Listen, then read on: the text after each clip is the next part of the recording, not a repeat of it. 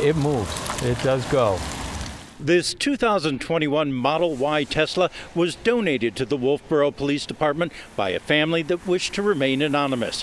While this may be the first Tesla in a New Hampshire police department, they have been used elsewhere. We've been tracking on the data coming back from those deployments so that we can see and understand if this is something that would be beneficial to Wolfeboro. Certainly right now it's proving to be a very capable vehicle. The police chief says the car is very versatile, with a lot of room. Obviously we're looking forward to the great savings in petroleum products and repair parts that we expect to see.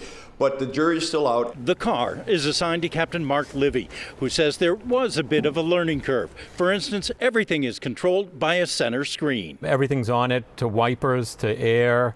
So everything is controlled. There's nothing in the center console, which you're used to in a normal vehicle. The captain says, though, when you're driving, it all makes sense. And of course, it's silent. Definitely does give some advantage when you're going to a call, or, I mean, basically you can kind of slow approach to a residence or a business, and nobody's going to hear you in this kind of vehicle. As to whether or not this is the wave of the future, the chief says that'll depend on what the data shows, but they anticipate having this car as a member of the fleet for at least the next 10 years.